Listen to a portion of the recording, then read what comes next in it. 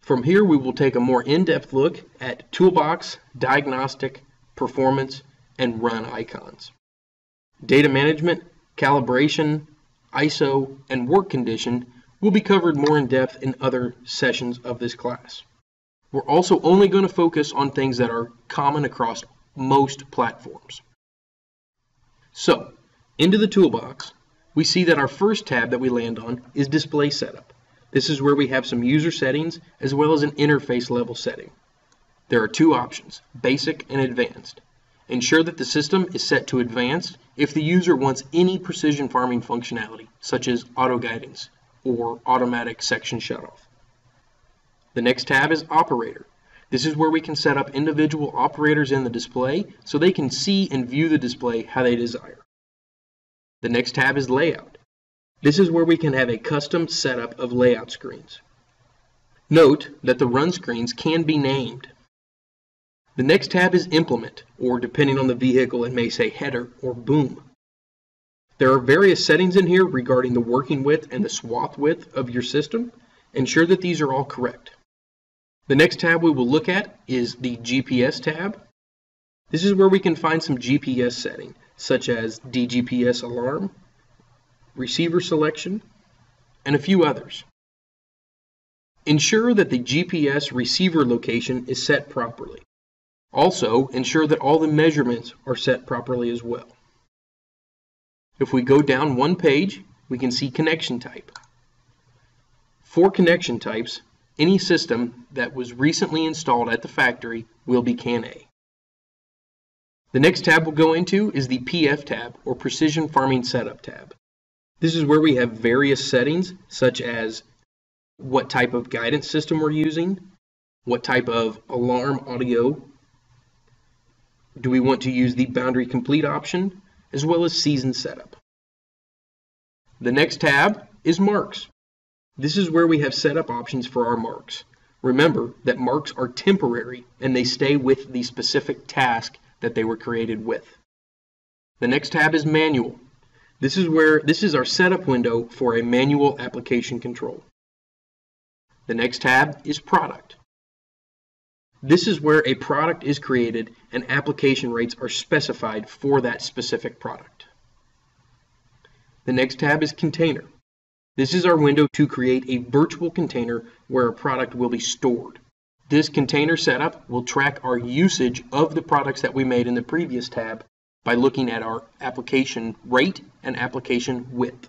There are no physical sensors for this virtual container. The next tab is Overlap.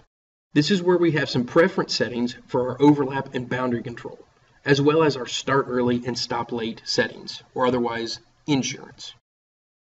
The next tab we'll look at is our Nav S, or Nav Settings tab. In the Nav S, or Nav Settings tab, this is where we have various settings pertaining to our navigation controller and our navigation system. We have Navigation, where we will select what type of navigation system we are using, as well as minimum turning radius, active swath point, and nudge trim. These will all affect the performance of the system and how it performs while on auto guidance. Swath Finder Mode, Swath Finder Range, and Swath Finder Time are all visual effects that will not affect our actual performance of our auto guidance system. The next tab is Nav P, or Nav Performance. This is our window to fine-tune the steering characteristics of the auto guidance system on vehicles that support advanced line acquisition. Note that Nav P can be set to standard or advanced mode. Currently it's set in standard mode. In advanced mode, we would see all the different settings that advanced line acquisition brings us. The next tab we will look at is the Activate tab. This is where activation codes are entered into the display, as well as to retrieve the lock code for an activation transfer. That was it for our toolbox. To get back to the home screen, all we have to do is press the back button in the bottom left-hand corner. From here, we will go into the Diagnostic screen. In the Diagnostic screen, the first tab we're landed on is the Version tab. This is where a user can view all the different software versions for all the different software packages that are loaded onto the display. The next tab is CAN. This is where a user can view all of the controllers that are on the CAN bus and the associated software and hardware versions of those controllers. In Fault, we can come in and view, ignore, and enable fault codes that have occurred. The next tab is Resource. In the Resource tab, we can view the amount of available storage remaining on the removable memory device, as well as the used and remaining growers, farms, fields, tags, products, containers, and swaths, as well as multi-swath plus lines. The GPS tab shows GPS information, such as DOP, latitude, longitude, and similar bits of information. The GPS2 tab shows the user the SNR elevation azimuth and a sky plot of where the visible and tracked satellites are, including communication satellites, and where they are in relation to the vehicle. The RDI screen, it's grayed out on our screen now, but this is where we would go in to set up our GPS receiver. The Safety tab, again, is grayed out, but this will show the liability agreement statement that has to be agreed to before engaging on auto guidance. We'll go back to the home screen and talk briefly about the run screens. The run screen is where the user will enter into the working area of the display, and where the user's previously configured run screens and user-defined windows are shown and used while operating.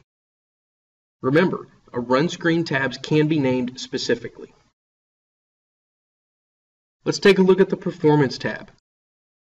In the Performance tab, our first area that we land on is the Profile. This allows for the user to either create or select a grower farm field structure, as well as create a task. We can also make tags for that specific task or crop, as well as select a previously created implement to use. Summary 1 and Summary 2 shows the user the summary information that they selected to see while setting up this screen, as well as the actual summary information for the data that they created while working in the field. The RX setup window or prescription setup window is a window for various prescription settings, including prescription auto reload and what grower farm field the prescription is for, and what layer the prescription is to be used for.